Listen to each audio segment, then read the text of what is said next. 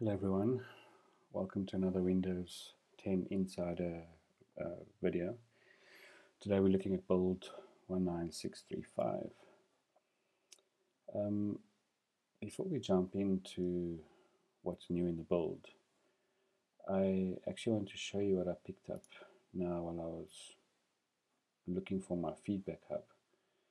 We've got this here, looks like a bit of a broken start menu.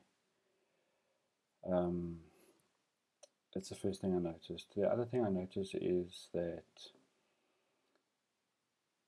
these icons seem quite crisp and clear today. I had to reinstall my machine, my virtual machine, so I went to 19041 and then I went to the preview builds.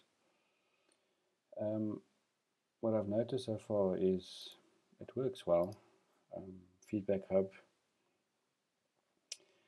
This build is not announced yet on here. You can see the last one was 631. I didn't actually do a video on 631 because there wasn't really much change. But if we go to the blog, just want to see what 635 says. I just saw it now and updated it. It took a long time to update. It's probably 2.5 hours. And normally it's not that slow. Okay, so it's here, just not showing on Feedback Hub. Right, so there's a couple of fixes in here, as you can see, probably like 8 or 9 fixes. The display flashing issue, I had that in the previous build. Still some known issues, and then online learning resources for kids. So not really much change, but like I say, it definitely looks clearer than it was. I'll have to give feedback and show them that the Windows start menu is broken. The store is the same as it was. Updates. This has done a lot of updates since I reinstalled, as you can see. It's actually done most of them twice. Other than that, start menu, the new icon, still the same. If we look at File Explorer, not much changed. Definitely looks better. You can see by the icons. Let's see if they've made any changes to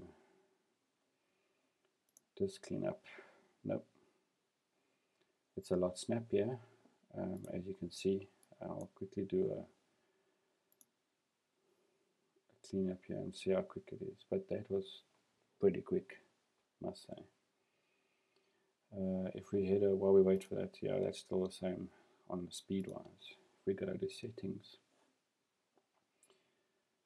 and we go and look at update and security,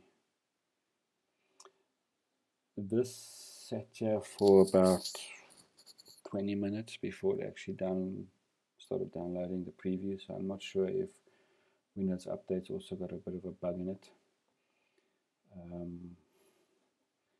Haven't noticed anything out of the ordinary that's broken, because when I went here earlier to change the theme, it was pretty slow. You can see it's lagging a bit to change the dark mode. Okay, so this is still not opening, so I'll report it as well as a bit of a bug. But that's it for the new build. I'm not sure if this is the May build that they were talking about, but it definitely doesn't seem that great in the sense that stuff's not working. And that's Windows Insider 19635. Thank you very much for watching.